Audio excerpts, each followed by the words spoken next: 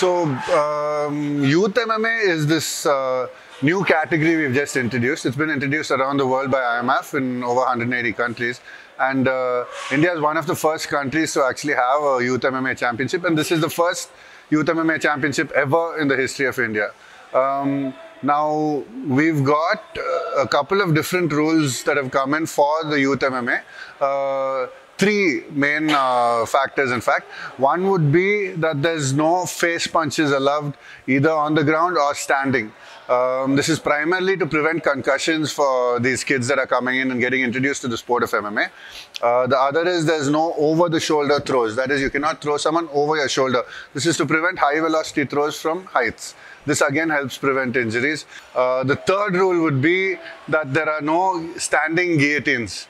Okay. Now, all of these rules and the differences brought in from regular amateur MMA is to make the already very, very regulated sport even more regulated and safer for the younger generation that is getting introduced to the sport and who's going to go into amateur MMA and hopefully professional MMA later down.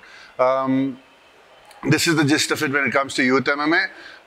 The first ever championship, we've done all the weigh-ins, everything is ready. The new refs have been briefed, the judges have been briefed, and we'll be starting off in about an hour. It's going to be great. So come in, we've got girls, we've got guys, and you're going to see a lot of tomorrow's talent starting off in this tournament itself. So the tournament itself till now has been great. This is the first tournament in India where there's two cages happening simultaneously. Technically, it's a bit of a challenge, but since Sharif, Prasad, Nitin, Vikas, Sheikh Khalid, all of these guys have refed at the World Championships where we had 4 cages at the same time.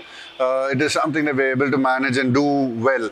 So today is the final, so we're going to have all of the senior referees and senior judges up there. We've managed to run a lot of training sessions while this is on also. So the officials that are going to be coming out of this are going to be coming out with a lot more experience and knowledge.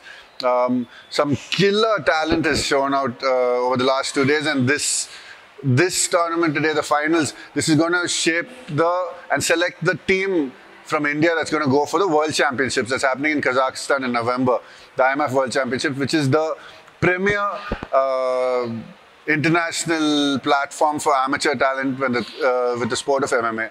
So this is what we're building to, and today's finals are going to open a lot of eyes. I've got a bunch of kids there also, so let's see how it goes. You guys can catch it live on Locker Room.